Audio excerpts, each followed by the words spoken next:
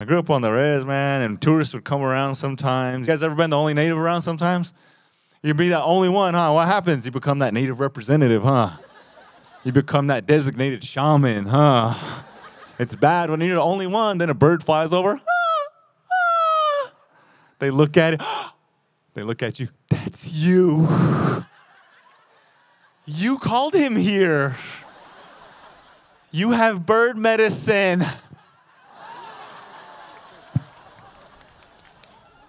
And they expect us to be bird experts, huh?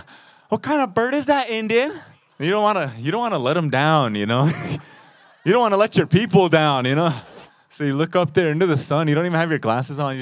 You do this. You don't even talk like that, huh? Just around a bunch of non-natives, huh? That winged brother. That winged brother flying clockwise. Hiya.